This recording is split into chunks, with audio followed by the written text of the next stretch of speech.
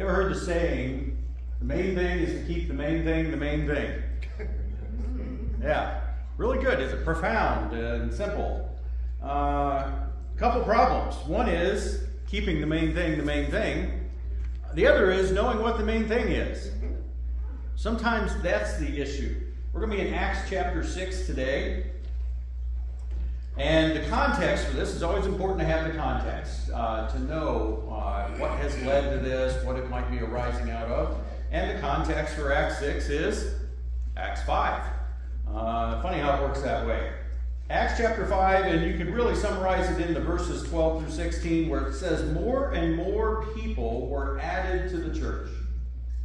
More and more people became Christians. And why is that? Why did that happen? Well, the Jewish leaders knew in Acts 5:28. They said to the apostles, we strictly charged you not to teach in this name, yet here you have filled Jerusalem with your teaching. They knew why it was happening, why so many people were becoming Christians. So they arrested the apostles, they beat them, they threatened them with death even. But it says in Acts chapter 5, verse 42, every day in the temple and from house to house, they did not cease teaching and preaching that the Christ is Jesus. So you have this external pressure from the Jewish leaders. This is the second time that Peter and John were arrested. The first time, and it says all the apostles were arrested. You have this external pressure, and it's not working. Not doing anything at all. The leaders are saying, don't preach. And you remember what Paul or Peter and John said the first time. First time they phrased it as a question. You know, shall we obey God rather than man? And then the second time they brought before it said, we have to obey God, not man. Oh, so Satan switches his tactics. And he's definitely behind all of this, and he will switch his tactics on us. If something's not working, he will try something else. And so the external pressure didn't work. He comes up with some potential internal pressure to keep them from being as effective at preaching the word and thus leading more and more people to become Christians. So Acts chapter 6, starting at verse 1. It says, now in these days, when the disciples were increasing in number, a complaint by the Hellenists arose against the Hebrews because their widows were being neglected in the daily distribution. So what was happening here, it's definitely continuing. You know, all the Christians at this point are of Jewish origin. They were Jews, became Christians, believed Christ was the Messiah. And the Old Testament, the Jews, they had always placed an emphasis on helping widows and orphans, people who really couldn't help themselves, given the culture of that day. You know, to support yourself was largely a very physical endeavor, and it just wouldn't be able to be done. Especially if the widows were older. And so they had a daily distribution of food for them. And it says that the Hellenist widows complained that they were being overlooked in favor of the Hebrew widows. Well, what's that talking about? Hellenist is a term for basically Greek culture. And I looked it up, like, why is that? And it said the Greek word for Greek is Hellene. I thought the Greek word for Greek would be Greek, but I don't know that. So that's where it comes from. If you hear of Hellenism, it's Greek-influenced culture. And if you've ever heard the adage, Rome conquered Greece militarily, but Greece conquered Rome culturally. They took over. Rome basically adopted the Greek culture. And so as Rome spread their influence throughout the world, well, Greek influence spread. And so most of the world was Hellenist in that sense, influenced by Greek culture, definitely in not the Far East, but what we're used to seeing. And then the Hebrews would be those who were right there in Jerusalem. And remember, this is still following up from the Passover when people came from all over, and many of these Christians, you know, they would have just stayed. And so you had these people who were there, and the widows there, even less chance of being able to make a living. You had some that were from outside of Jerusalem. Those would be the Hellenist Jews and widows, and some that were then from inside Jerusalem, Judea, in that area, and those would be the Hebrews. Well, the Hellenist widows, the Greek culture widows, says we aren't getting our fair share in the daily distribution. Verse 2, and the 12, the apostles, summoned the full number of the disciples, so all the people who had become Christian at this point, and said, it is not right that we should give up preaching the word of God to serve tables. Therefore, brothers, pick out from among you 7 men of good repute, full of the Spirit and of wisdom, whom we will appoint to this duty. But we will devote ourselves to prayer and to the ministry of the word. And what they said pleased the whole gathering. We should stop for a moment right there. How many times has anything pleased an entire gathering of Christians? Especially here in the thousands. That right there is pretty amazing. But this one makes sense, doesn't it? And so they chose Stephen, a man full of faith and of the Holy Spirit. We'll see more about him later. Philip, likewise. Prochorus and Nicanor and Timon and Parmenas and Nicholas, a proselyte of Antioch. Now, all those names are Hellenist names. They're names of Greek influence versus names of, the Hebrew influence, names from the Old Testament. And that makes sense. You have that group complaining, and so you don't want to, give any indication or any opportunity for someone to say, well, you brought in guys who were favoring their own anyway. And so these were Greek Hellenist Jews who were in charge of this. These they set before the apostles, and the apostles then prayed and laid their hands on them. Well, wow, that was close, wasn't it? That was close. You see what almost happened there? Look at verse 2 again, where they say, it is not right that we should give up preaching the word of God to serve tables. Why did they say that? Not just why did they say that, but why did they say that? Not that it wasn't right, but why did they say it? Why did it come up? Because it would take too much time. It would, but why did they say that? Because it was a serious problem. Because it was a serious problem. But why did they say that? Do you just say stuff without any reason? You usually respond to something, don't you? If they said it's not right that we should give up preaching the word to serve tables, what do you think someone had suggested? That they do that. Yeah, that you guys do that. Hey, you're in charge. You need to do this. You need to oversee directly this ministry. Yeah. They didn't say it for no reason. All the reasons that you gave are right. Again, we're going to look at why they shouldn't have done it, but why they say it. Because someone had suggested, yeah, this would be a good thing for you to do. They could have went that way. We look at it now, but it could have went that way. This is a very subtle and easy to miss danger. This isn't like the leaders saying, stop preaching. And the apostles right away knew, like, no, God said do it, you say don't. We have to obey God. That was clear cut. This one here, though, it's pretty subtle. Like, oh yeah, they do need taken care of. This is undermining our unity. I can see the need for this. Yeah, that was a subtle danger. The early church, though, gave priority to the word. That's what the title of the sermon is today. That's what our focus is. The church, God's church, needs to give priority to the word. Now, at this point, realize there's no New Testament. That hasn't been written yet. They did have the Old Testament.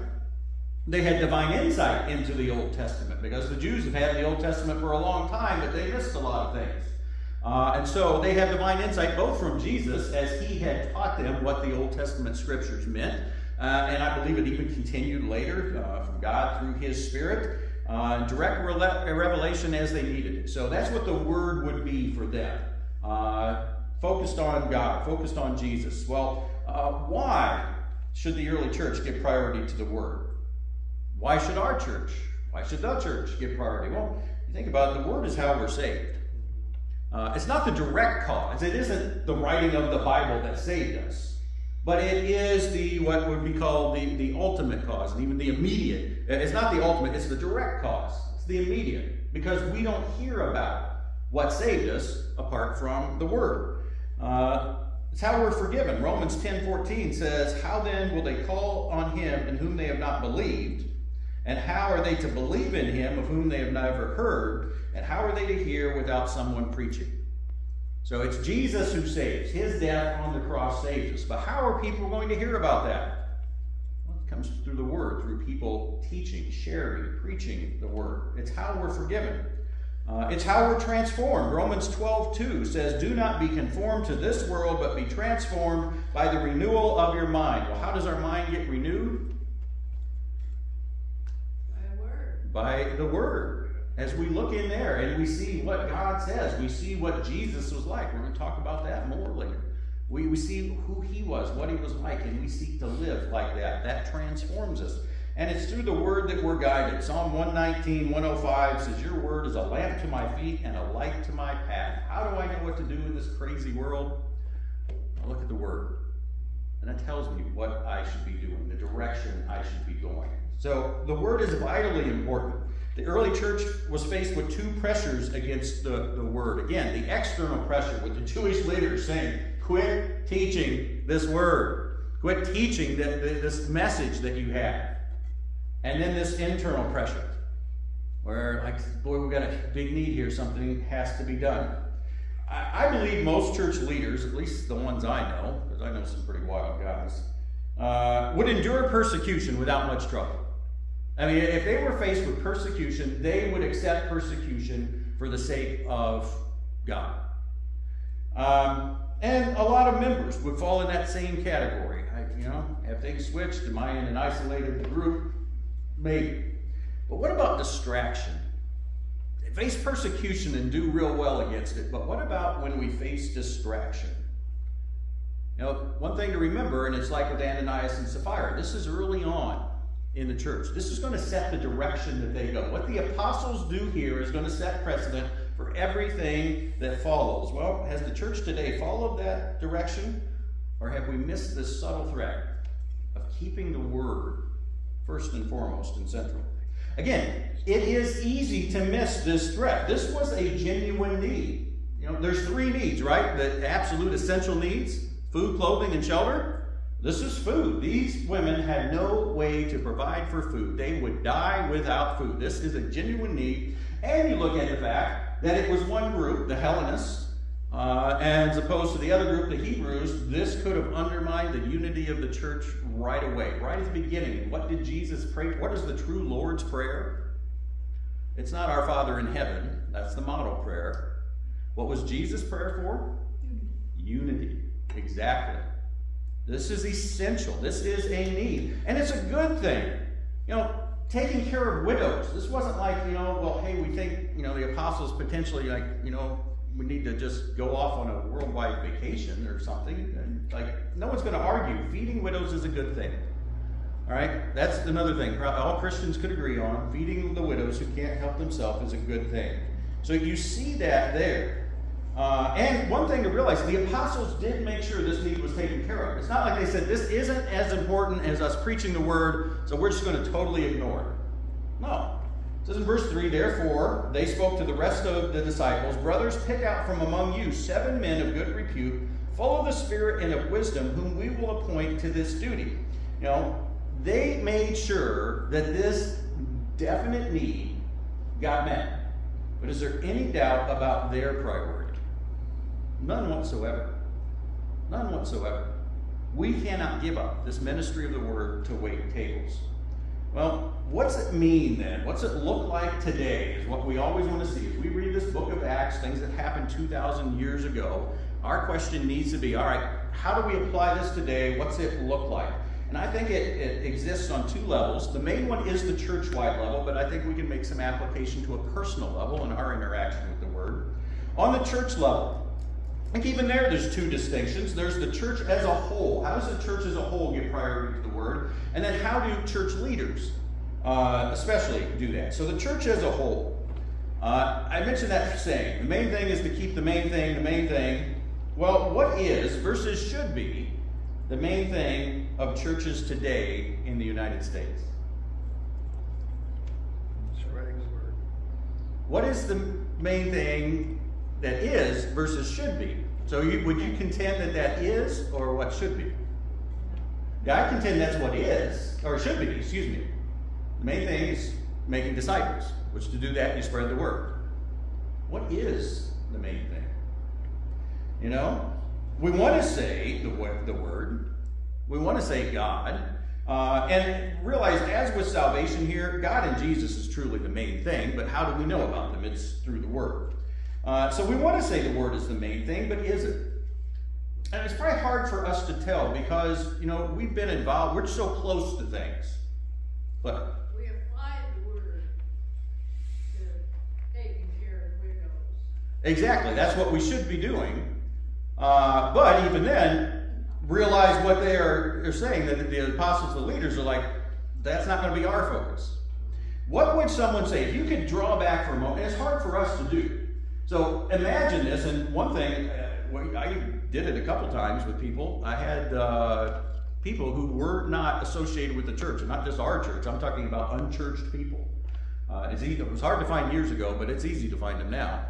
I had them come into the church, say, what do you see? What's your impression of the church? And specifically, imagine if you found someone who didn't grow up in the church, wasn't familiar with the church, and you had them visit, and not just this one, okay, what do they think about us? But churches across the U.S., what would they say the main thing is in churches today? Entertainment might well be one. They're boring. They're boring, okay, might well be one. Numbers. The main thing, boring isn't a main thing. That might be what they find out. But what would they say, based on what we see, this is what is the main thing for churches today? Comfort. Comfort. Who's the biggest? Who's the biggest? So numbers. Friendly. Friendly, okay. Yes, what's that? Judgmental. Judgmental, okay. So, Needy. Help the needy. that, and that might well be. I think there's a lot of churches where that might be their main thing, is to help the physical needs of people around them. Are any of those meant to be the main thing? No. So you look at these, and where would the Word of God be, you think? Probably pretty low down on most churches. Now, again, you go to others, and there's a wide continuum here. And that's why one of the reasons I did mention the United States. There's a need for all those things that were good, helping the needy, and comfort in a sense. It's not like we're gonna get the most uncomfortable benches we can and make you sit on them for, like the old ascetics did. How much can we beat ourselves for God? But none of these are the main thing. Now, one thing I would ask, as I was thinking about this, if a church has tons of Bible studies, and there are some churches that have tons of Bibles, like Sunday school, Sunday night, midweek, other things, but nothing else. No fellowship, real focus, no prayer focus. Are they really giving priority to the Word? It's what Claire said. You got to apply it. If all you do is study it, then you're not really giving priority to the Word. You just like studying the Bible. And okay, add another Bible study. I can't wait to learn more. I want more facts in my head. Well, being a Christian is not just facts in your head. It's living it out. So it's not just, all right, that church has a lot of Bible studies. They are giving priority to the Word. Are they? There needs to be enough that people know the Word, but then there needs to be that other side that we're living it out. So again, what does this look like? Acts 5:42 said, every day in the temple and from house to house, they, the apostles, and certainly others, did not cease teaching and preaching. The NIV says proclaiming that the Christ is Jesus. I would say it looks like this. A church is focused on teaching and preaching, and I distinguish those. Teaching is what happens to believers. Preaching or proclaiming is what happens to non-believers. And that's why I say it's okay to talk back and forth here versus Sunday school. We sort of distinguish teaching as Sunday school and preaching as the worship service. In the New Testament, teaching is what happened to believers. Preaching or proclaiming is what happened to unbelievers, people who hadn't heard it before, hadn't made the decision. With the goal, so a church is focused on teaching and proclaiming the Word when they have the goal of converting non-believers and transforming believers. In other words, making disciples. Because if you make a disciple, what's a disciple supposed to do? Make a disciple. And then that person, they make a disciple. So it's this continuing process. We're focused on the Word if that's our goal. It's not just to learn facts, but it is to convert people who aren't believers into believers and transform believers into more fully mature, Christ-like individuals who continue that progression. So that's what it looks like for a church as a whole, would be my idea. How do we follow this precedent? The apostles said we have to give priority to the Word. That's what it is. A church needs to have a focus that the Word is being taught, but definitely being taught with an eye to people transforming and changing, not just learning facts for Bible trivia. All right, what about church leaders then? How does it apply specifically? Verse 2 again, the 12 summoned the full number of disciples and said, it is not right that we should give up preaching the Word of God to serve tables. Therefore, brothers, pick out from among you 7 men of good repute, full of the Spirit and of wisdom, whom we will appoint to this duty. But we will devote ourselves to prayer and the ministry of the Word. In other words, they're saying this needs to be done. It is very important. Matter of fact, it's so important. Notice what they didn't do. All right, raise your hands if you can help oversee the widows. Raise your hand. Come on, we need someone. Now, there's some things I'm sure we're fine. Like, hey, this needs done, raise your hand. This one, they're saying, no, this one, we want people who are, look at this, good repute, full of the Spirit and of wisdom. That's really a pretty high bar. You know, we look at this and we say, you know, at least it gives precedent for deacons. You know, they aren't called deacons there, but they are going to serve in that sense, and that's what the word means, a minister. These people, and they're going to go on. Stephen's going to be the first martyr. I hate to spoil, I should say spoiler alert, in case you didn't know that one. Philip is going to have a very prominent role. These were esteemed men, and so they didn't just say, hey, this little thing needs taken care of, raise your hand. They're like, we need the best on this. And then they laid their hands on them. And we'll see later, that's what enabled these men to work miracles themselves. But they say, we will devote ourselves to prayer and the ministry of the word. We want the best on this. Here's what we're going to keep doing. Well, what's that look like today? And here's what I would say.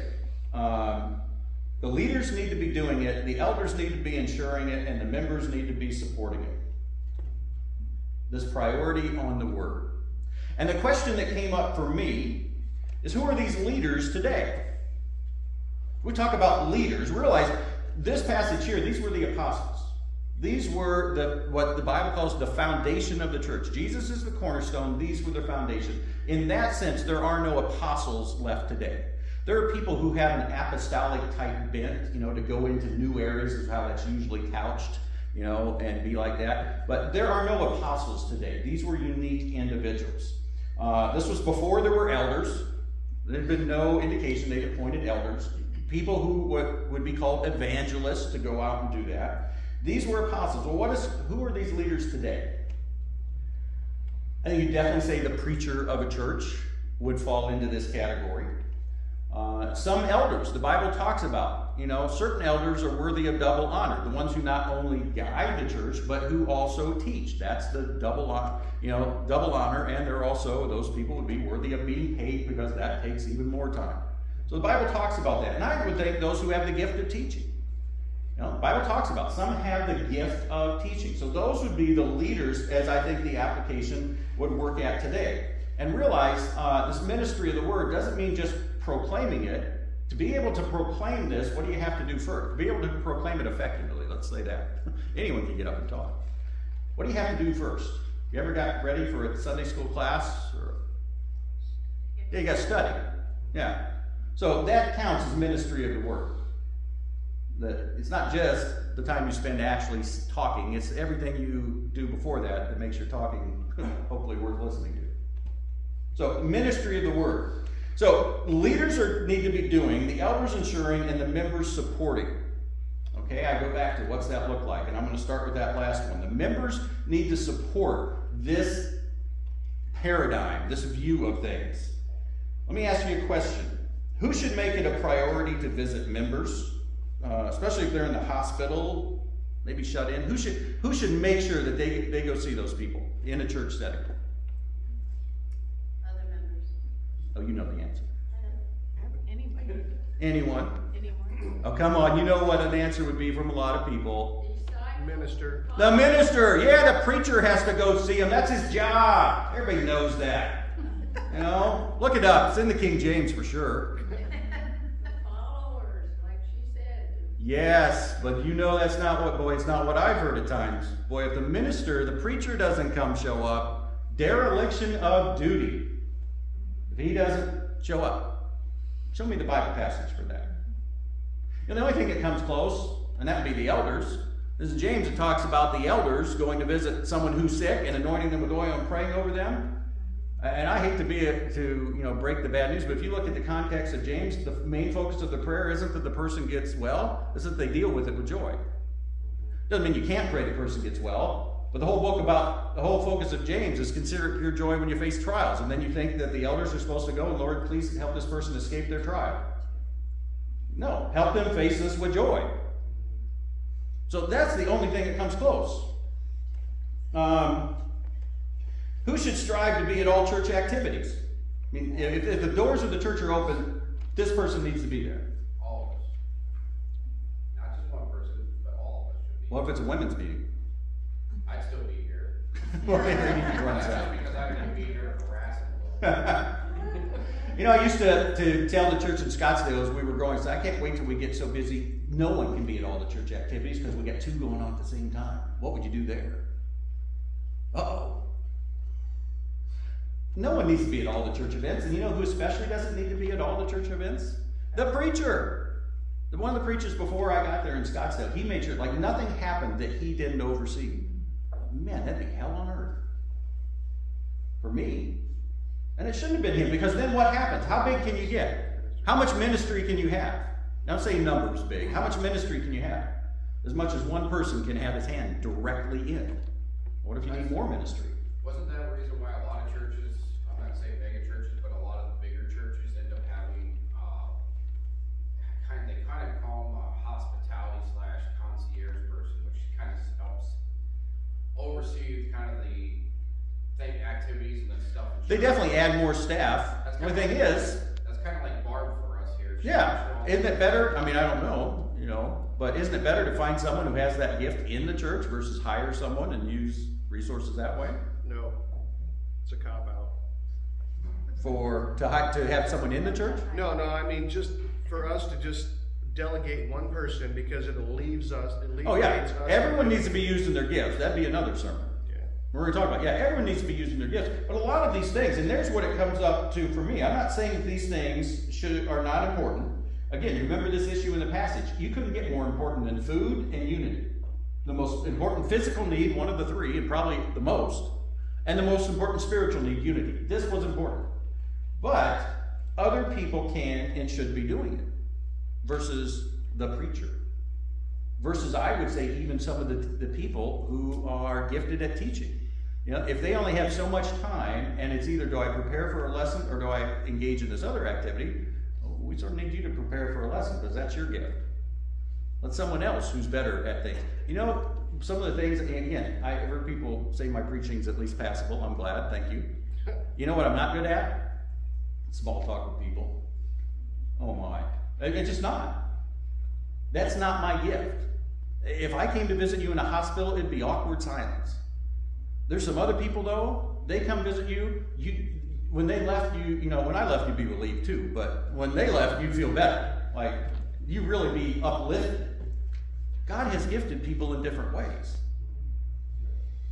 If your gift is to teach, that needs to be the priority. If your calling is to teach, preach, that needs to be, that's what this passage is saying. It is not saying some things are more important that they shouldn't be done. It's saying certain people should do these things, other people should do these things. And that's how the church then continue to grow. If a member has the gift of teaching and is teaching, again, then that needs to be their priority. They might not be able to get to everything else because we all have lives too. It's not saying that that's above everything else, only that it takes time and you only have so much time. Does that make sense?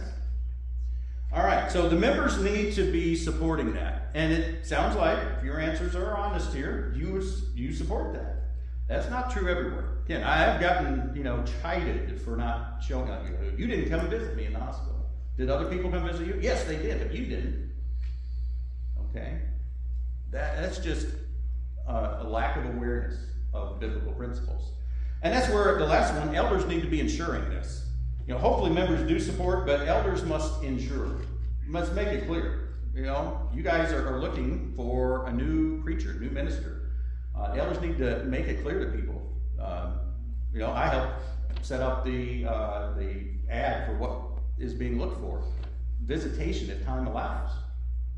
There's other things that person can do that no one else can.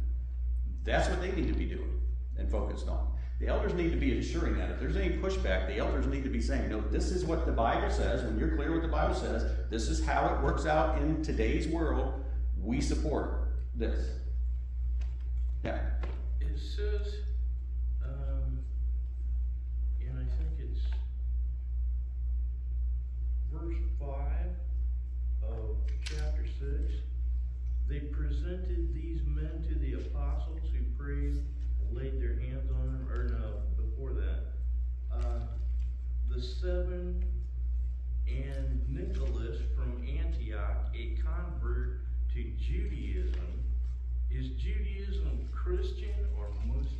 No, so Judaism is neither one. So a proselyte means that, so everyone else had been born in a Jewish home and always Jewish. A proselyte means they were born in a home that wasn't Jewish, so they were not Jewish culture. But then they became a Jew. They were witnessed to by Jews, and that did happen. It wasn't a big focus in the Old Testament, but people did at times look at them and say, this whole one God thing makes sense. I want to be like that. And so that's who he was. He was not born a Jew, but he became a Jew in terms of faith. He adopted the Jewish faith. He still would be whatever nationality he was. And so that'd be, again, another person that would be great to minister to these Hellenistic widows because he understood that culture. Antioch, is that like Turkey? It's somewhere over there. Don't get my biblical geography going, but there's two Antiochs, and it doesn't even tell us, I think, which one he's from. But there were two main Antiochs. He was from one of them. They were both outside of Judea. So that's the big thing. He wasn't born in the area. He wasn't born in a Jewish place. But he became a Christian. But he became a Jew of faith, and then later he became a Christian. So all those people were Christians, or they wouldn't have been considered. Good question. All right, one other thing to point out here. We've been talking about the ministry of the word, but notice in verse 2 it does say, the 12 summoned the full number of the disciples and said, it is not right that we should give up preaching the word of God to serve tables. But then when they summarize things at the end, they say, after these men had been selected, we will devote ourselves to prayer and the ministry of the word. So that's a priority as well, they're saying. Right up there with the ministry of the word is also praying. The apostles were spending their time praying. How much time do you think they spent praying each day? A lot. Yeah, we don't have any answer. I'll bet it's a lot. Don't you think? Yeah. Yeah, I'm guessing, if it was 15 minutes a day, they probably have plenty of time to wait tables. I think they spent a lot of time in prayer. You could say then that was a key part of their ministry or their job. You want to call it that. This is what they did full time at this point. Later on as they spread out, there will be questions, like Paul, like I worked to support myself, at times so I could preach, but the other apostles were supported. This was their job. Well, today, again, especially as you think about hiring a new preacher, how much time would you expect that a preacher spends praying? And the other side of that, how much time would you allow? Right now, again, I've been working with the elders to craft a ministry statement, an ad, and they're looking at like 20 hours a week. Okay? What if he told you I'm going to pray 5 of that? Would that be okay? Or would that be, no, we need you to do other things. See, that's something to think about. Yeah. They say we gave priority to prayer. Remember being at a minister's meeting once, and someone who was, and I don't know, as a matter of fact, I think he was a native in whatever Muslim country he lived. He said, I have to pray 2 hours a day or I literally would not survive physically. He said, there are people trying to kill me. Satan is behind all of that. He truly believed if he didn't pray 2 hours a day, Satan and the Muslims who were against him would find a way to kill him. Yeah, if preachers today died if they didn't pray 2 hours a day, there'd be a lot of empty pulpits. This one included. Yeah. So as you think about it, expectations of, here's how much we want you to pray. Here's how much, you should pray.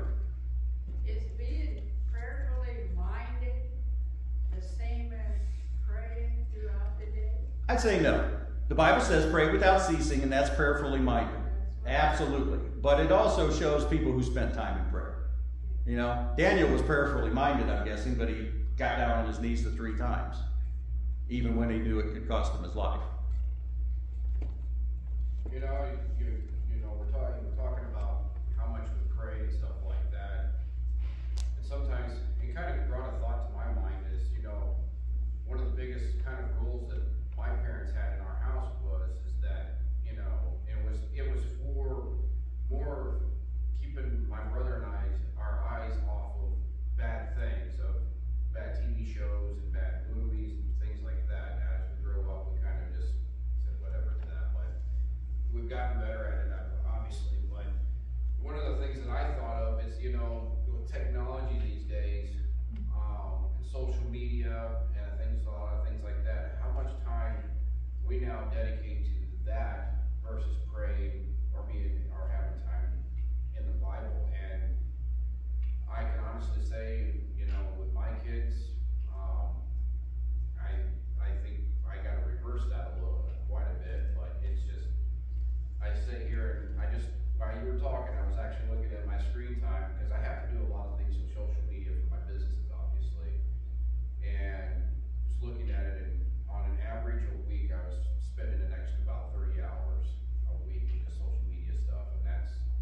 me it's too much, but I also have to. Yeah, different jobs. I mean, if you're a social media manager, you're spending 40 hours a week. That's your job. Or more. But the rest of us, yeah. There's a quote, and I won't get it right, but it's like the one benefit of social media is to prove the old excuse is wrong that I don't have time for Bible study and prayer.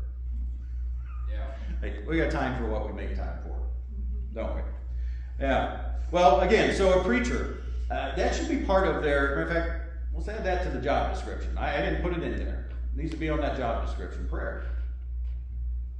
And elders, it needs to be part of that you view as your ministry. What do you view as the ministry of an elder? This.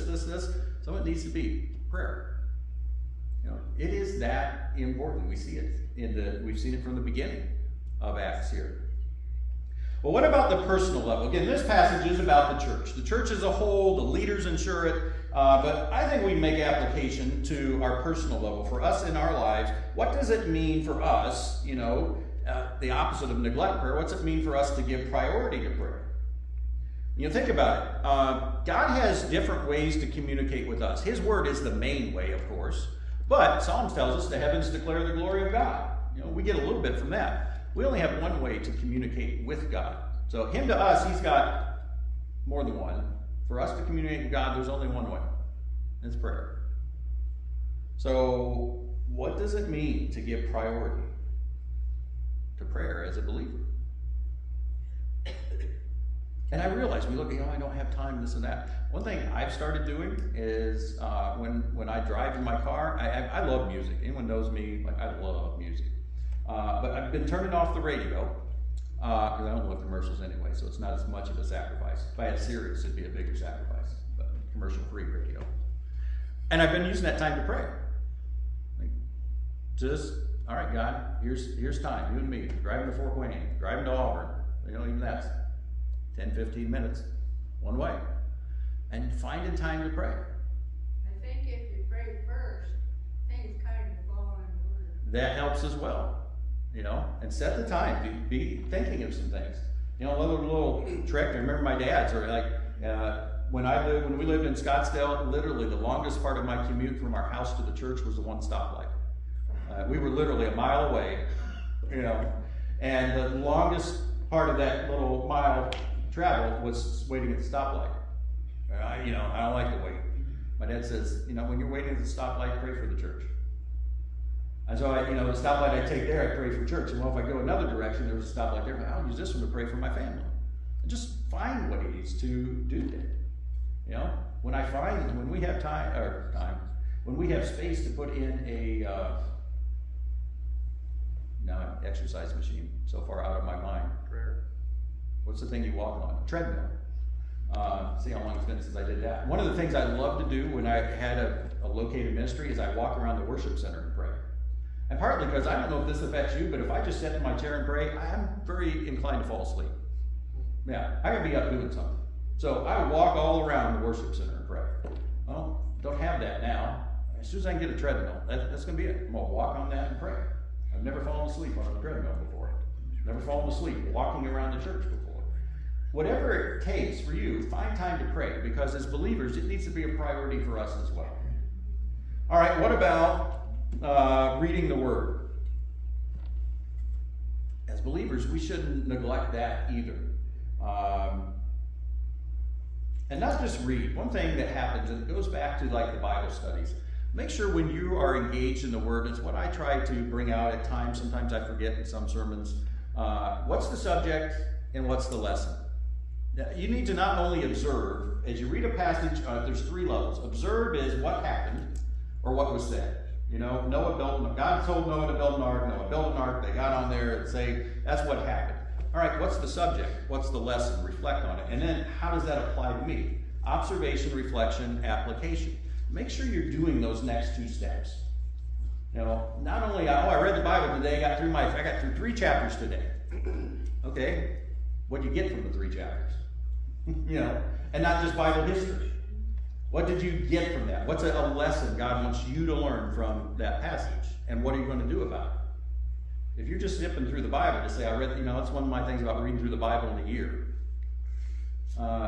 Great to do once in a while, but if that's all you do, again, it's pretty much on the observation level. I know the facts of the Bible very well, but have they gotten into me? One thing that's helped me is read the notes. If you have notes in the Bible that have the footnotes at the bottom. And then a lot of times will have a reference to another scripture. Some other passages. So, Yeah. look for that, and they have footnotes to that. And you just keep going and going. Yeah, that is something that can help, a little addition. Now realize those notes are not inspired. I was in a Sunday school class once, my first year in Bible college. I went back to the class, and the teacher said something and was quoting from whoever wrote the lesson material. And I said, yeah, I don't think so. And she said, no, it says it right here in the notes in my Bible.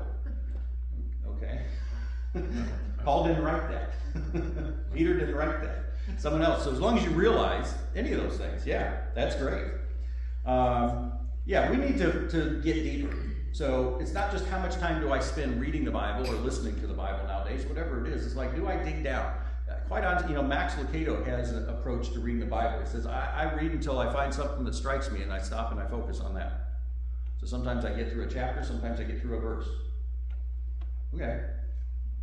Be way more effective in your life if you read one verse and found something and dwelled on it and reflected on it and applied it than if you read 10 chapters and you just know what happened in 10 chapters.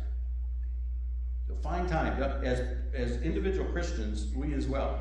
2 Corinthians 3:18 is my verse of verses. It says, and we all with unveiled face, beholding the glory of the Lord, are being transformed into the same image from one degree of glory to another.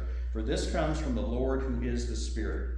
It says that we are changed as we behold the glory of Jesus. And the old word for glory is simply a word that means a person's character, who they were and what they did.